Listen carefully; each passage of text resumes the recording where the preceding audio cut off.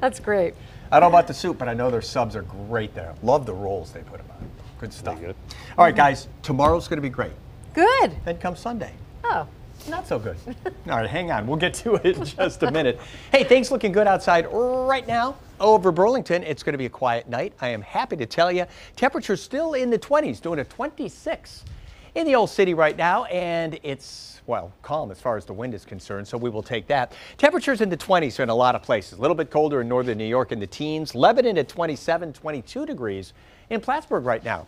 Not many clouds to the north, just a few over southern Vermont, southern New Hampshire, but we're keeping our eyes on a couple of systems here. This is going to develop into a pretty strong area of low pressure, and it's going to kind of link up with this system right here, and the whole shebang is going to work its way toward us. Saturday is going to be a fine day. Saturday night into Sunday, that's kind of a different deal. So Saturday, the pick of the weekend, we've got a wintry mix we're expecting.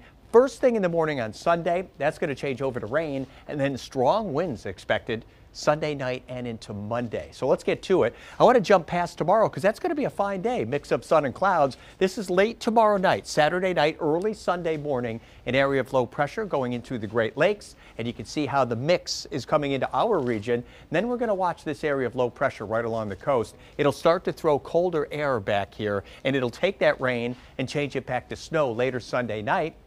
And also as we get into Monday, but what can you expect? Well, on Sunday, we've got that snow and ice mix first thing in the morning. That goes to rain.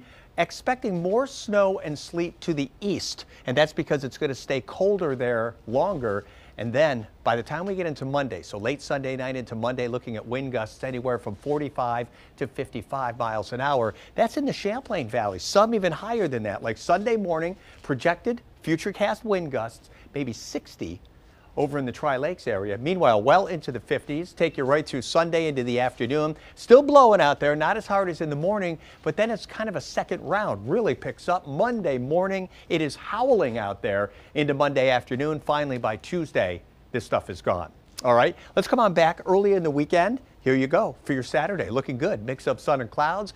Temperatures in the 30s. This is Futurecast. Take you through tonight, through the overnight. There's your Saturday. It's going to be a good day. It's a mix of sun and clouds, then the clouds coming in at nighttime, 3 o'clock, then 3:30 in the morning. We've got some snow, some mix happening, and then it's already changing over to rain in the Champlain Valley first thing on Sunday morning. But watch this. I want to take you up to, say, the afternoon time where everything has changed to rain. The last to go over is in eastern Vermont, and then it's going to go back to snow that night. How much snow? Figure 1 to 3 inches, you know, for that first go round, and then the second go round into Monday. I think some of us at the highest of elevations find a little bit more than that.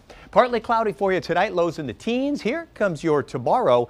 Partly sunny skies. It's going to be a nice day. Temperatures topping out in the 30s. 37 tomorrow. That mix, snow, ice, changing to rain on Sunday, back to snow that night. 42, that's why it's going to go to rain. Strong winds Sunday night and then into Monday, and some snow showers on Monday. Tuesday is going to be colder along with Wednesday. By Wednesday, some snow is possible. Thursday, Friday looks good. And a week from this weekend, guys, we're getting some indications, maybe some snow then.